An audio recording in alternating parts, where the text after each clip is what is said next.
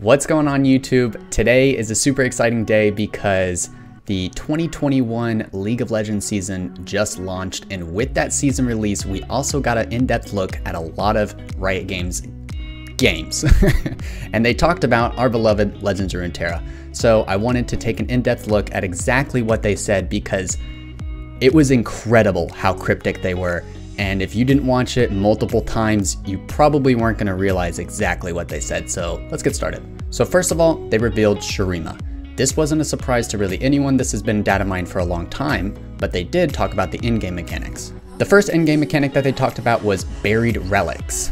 I'm assuming buried relics is going to be something kind of similar to Celestials, spawning unique cards that you can't get inside of your main deck, but using suboptimal cards to get those more powerful cards. They also talk about predicting the future.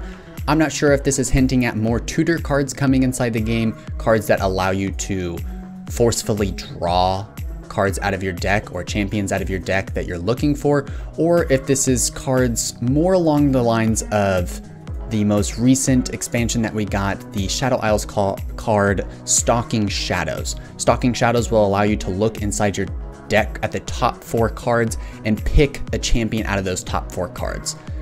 This might be a mechanic that Shurima revolves around because Bilgewater is kind of known for high draw. This might be a mechanic that is really heavily inside of Shurima, so we'll just have to see. They were very cryptic. This is all just speculation. Next, they talk about tapping into godlike power of Ascended. They mention, quote, Shurima's power are available to those who are resourceful enough to survive. I take that as resourceful meaning mana, ascended kind of meaning enlightened, and I'm assuming this is going to be potentially a new mechanic where if you hit like 8 or 9 mana, maybe it's just enlightenment and they didn't want to specifically say enlightenment, otherwise it would make it too obvious. I'm not really sure, but then with them using the word resourceful, I'm assuming they're hinting at mana, and they talk about surviving, so I'm thinking it means you need to survive late into the game to unlock this power.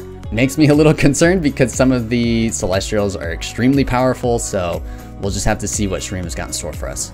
They also say, be warned, the sands do not forgive. This could be hinting at these celestial type cards having massive downsides to them, or it could just be, you know, marketing flair added into the video. But Shurima wasn't the only thing leaked. We also got something I'm not sure anyone was expecting. They talked about Aphelios. Aphelios is a new champion coming into the game in the next month. This will be before the Shurima reveal. This will spark a new type of roadmap for Legends of Runeterra where we will still be getting the major expansions every 6 months, the mini expansions every 2 months, but it seems like they're going to be sprinkling in new champions here and there as well, which more content, the better. Aphelios looks extremely interesting. So he looks like a more stat front-loaded version of TF with some of the flexibility Twisted Fate has, which is going to make deck building around him extremely flexible and really creative. He's going to have a weapon creation system called Moon Weapon, and I'm assuming it's going to be a lot like Reforge. They hint at a Lune guiding you, which I think is a card teaser towards another Moon Weapon type generator. It could only be Aphelios that generates them, but I have a feeling he's going to be a lot like Riven. If you play League of Legends, his cards that he summons, the Moon Weapons, work a lot like they do inside the game. He has an order of weapons that he can summon in, and it forces you to plan out what weapon you want to be using at what time. That way you can get weapons that you want at certain times in the future. That might be a little confusing, so let me give you an example. For example, if you pick the sniper weapon, which is shoot 3 damage at an enemy at slow speed for 2 mana, this will give you access to phase in or spawn a card inside your hand, another moon weapon that is either the gravity gun, which is a stun, or it's going to be the lifesteal gun, which is grant an ally stats and lifesteal. So if you're familiar with the way the weapons work inside of League of Legends, it's a lot like that, but it seems like you get more options. That way you're not stuck in a very linear path once you pick your first weapon. You can pick your first weapon and then go to 2 weapons ahead and then go to 2 weapons ahead. That way it's easier to skip around inside the weapon order. I love this card design. He seems like he's going to be extremely flexible with how many different things you can do with him. He has a stun, he has a damaging ability, he has an overwhelm buff, he has a lifesteal buff. He's got a lot of tools, and this is the most excited I've ever been for a champion, honestly. And he'll be coming within the next month, so look forward to that. Next thing they talk about is champion mastery. I love this system. Basically, whenever you play a champion, you get points towards that champion. The more you play that champion, the more points you get. Once you break certain milestones, you will unlock cosmetics for that champion. It looks like they're going to be level up cosmetics, so when you flip your champion, it will have a slightly different flair to its animation.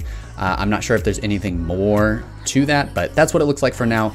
Basically free cosmetics for the champions that you love to play, which is awesome. LOR is known for its generosity, and this is just another example of them being very generous towards their players. The next thing they talk about is a new lab, which is co-op versus AI. You're going to be able to work with a buddy in order to defeat waves of enemies, basically.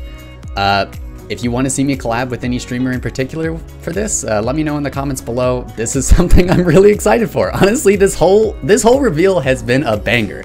Everything that I saw inside this reveal, I was jumping out of my seat for. So yeah, let's move on to the next one, because the next one is extremely cryptic.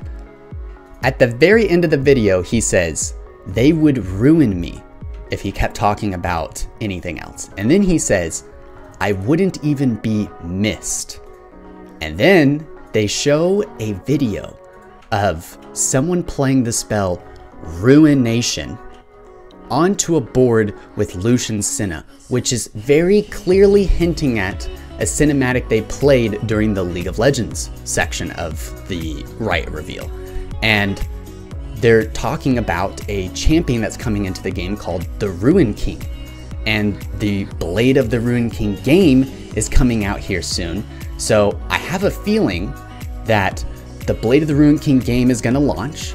We're gonna get an event in LOR where it'll be another spontaneous champion coming out, and we'll get, hopefully, the Blade of the Ruin King champion. I'm forgetting his name, Viego, I think it is. And it just blows my mind that this card, Ruination, has been in the game since the launch. This has been like a cryptic teaser for this event this long. Like, this is why I love Riot Games, and this is why there's no other company that can really put that flavor the way that Riot Games does. So with this event, we'll probably get some cosmetics, maybe a couple new cards into the game, kind of like the Spirit Blossom event or the KDA event. Either way, whatever it has in store for us, I'm definitely looking forward to it. I've never been a huge lore junkie, but these little cryptic teasers and leaks that they've been just trickling around really does make me excited about the lore, and really does make me excited about the champions, because I'm invested. All right, guys, that's my rundown on the reveals for today. I'm definitely looking to more reveals in the future. If I missed anything, let me know in the comments below, and also let me know what you were most excited for on the launch. All right, guys, thanks for watching. Have a great day. Peace.